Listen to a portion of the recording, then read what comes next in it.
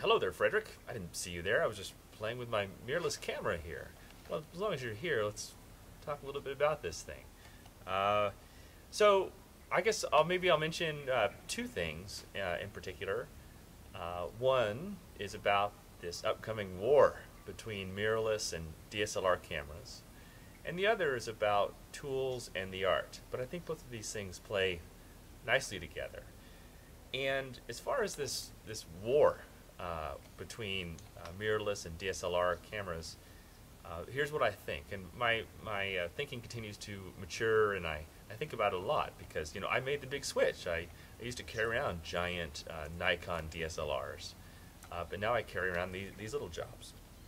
And I know everyone's wondering, like, oh, what lens is on there? What camera is it? I'll talk about all that in just a minute. That's not really so important, but I will talk about it. So, a few years ago, I wrote an article called "DSLRs Are a Dying Breed." And everyone thought I was crazy, except for maybe the few of you out there that had already jumped on the mirrorless bandwagon. But now more and more people are coming over to this side of the fence. And man, that article made a lot of people mad. If you look, there's just thousands of comments, very angry DSLR people, you know, prying the DSLR to my cold dead fingers, this sort of stuff. I don't know why they get so angry. I think it must come from some place of mortal insecurity. We don't need to psychoanalyze them. But actually, I think we can end up winning this war through our logical, persuasive arguments about all the incredible advantages that these have over DSLR systems. And frankly, I think we can win this war through our art by making beautiful images with these systems and just kind of softly win them over in this sort of gentle, poetic, persuasive way. I think that will ultimately win the war for us. Now, I might not be telling you anything that you don't already know, but this camera it's unbelievable. Like this is the Sony A7R. I think actually the first time this is premiering is going to be like at the Panasonic booth or something. I'm not sure, Frederick. You'll know. This is clear evidence that I'm not supported by or sponsored by Panasonic or Olympus or even Sony. Sony doesn't pay me anything to do this stuff. I just love these cameras. And this is it's a full frame camera. It has the same size sensor as my Nikon D800 or my Nikon D3X or D4 or whatever. It's the exact same size sensor. It is just a portion of the weight. It is a tiny little thing. The lenses on it are so small. It's nice and light. It's 36 megapixels. I mean, it's an unbelievable machine. And in fact, all the electronics that are in here, when you add in the electronic viewfinder, you don't, if you're a DSLR person watching this, don't be afraid. You can still put your eye right up to this, and you see an unbelievable image. It's surrounded by darkness.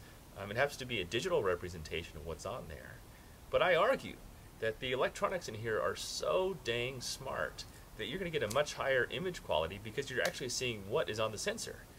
So I'll tell you a little story about my old Nikon D800E, which is just right there in my studio collecting dust right now. I don't know what to do with the dang thing. It looks sorry in there. You know, sometimes you go into old guys' houses and they have all these shelves with all these old cameras up there. You know, like, oh my gosh, back in the day we had this thing with the baffles and the smoke powder. Well, I feel like that's my Nikon D800 in there now. It's just collecting dust.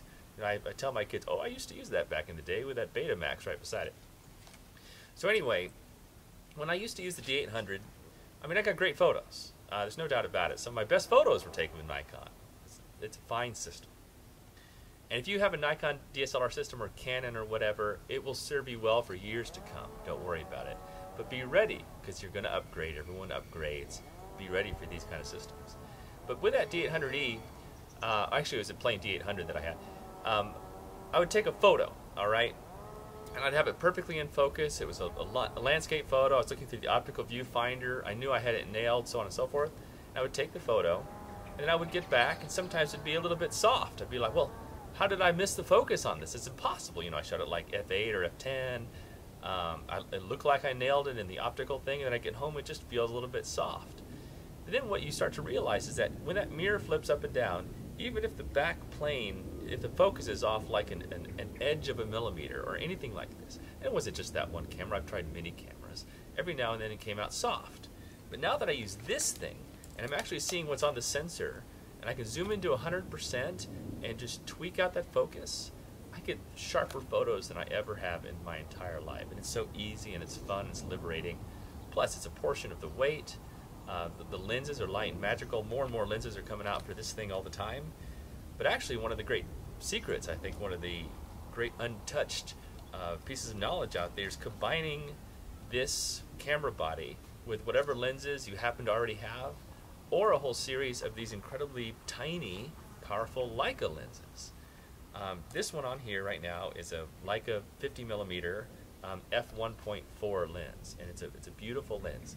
It's a super tiny, thin adapter right here that allows me to put on any Leica lens. Now it's all manual, but don't be scared of that. You know, if you grew up on autofocus or just been using autofocus, you might think there's some black magic with autofocus, like, oh, I don't really know how to manually focus. It's actually incredibly easy. It has this kind of video gamey thing in here called focus peaking, and so you twist it around, and whatever has these little red outlines around it, it's like a video game. That's what's in focus. I mean, it's idiot proof, and I absolutely get the most amazing sharp photos. And one thing I'm going to endeavor to work on is sort of a lens buying guide for this camera, for all these Leica lenses. So some of these are super expensive, but there's also like R-mount lenses, which are much more inexpensive, and there's an adapter for those as well. So anyway, combining these smarts with like just millions of these older lenses that are just floating around eBay, totally available. People really take care of these lenses. They're like old classic cars, but they perform effortlessly. So, man, I think this is the X factor. Now, I know a lot of people in the audience probably are in the Micro Four Thirds system, which is, I hate this word, Micro Four Thirds. I don't know what it means. It's such a confusing, it's the worst marketing term ever because the common man doesn't even really know what it means.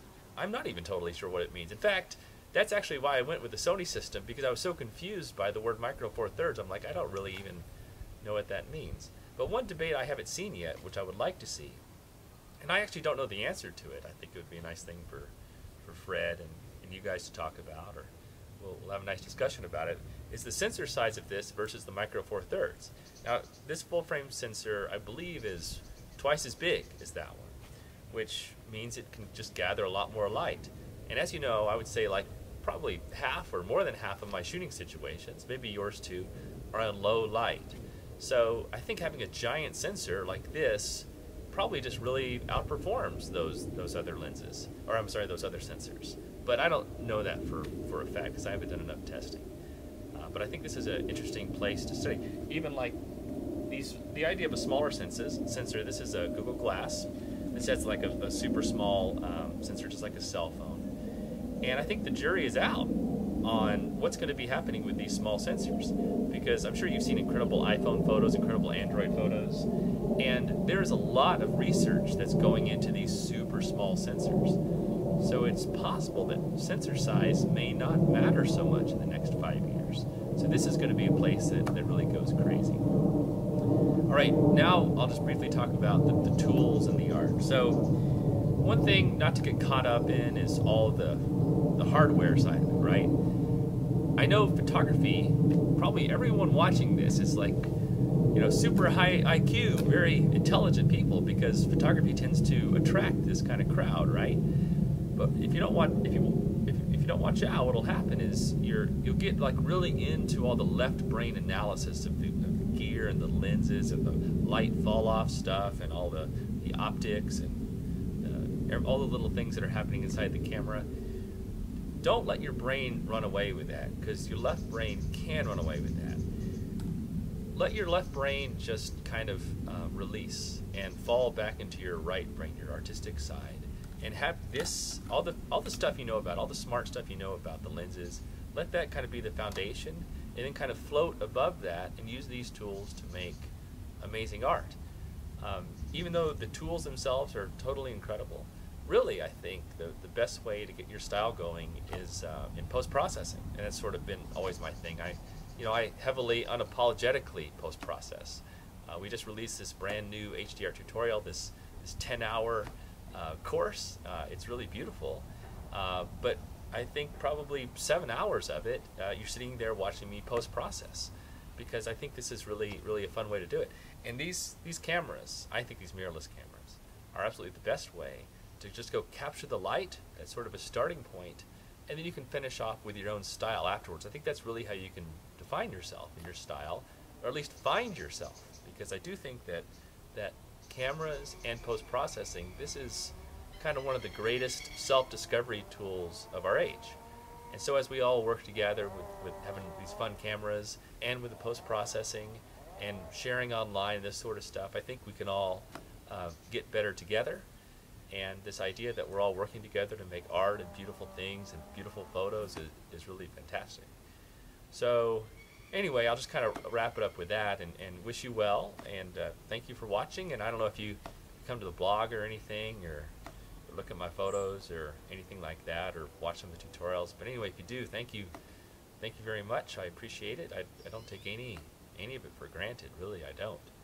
I feel honored to be in this like amazing world of photography now, because I mean, isn't this the best time to be alive and have a camera and take photos? I think, you know, we're all right in the middle of it, so I think it's a really exciting time. All right, well, Frederick, I will sign out, and I'll see you later. And if anyone has any questions at all, just you know, drop me a note, and I'll do my best to get back to you. Okay, any question, big or small. All right. Okay. All right. Bye.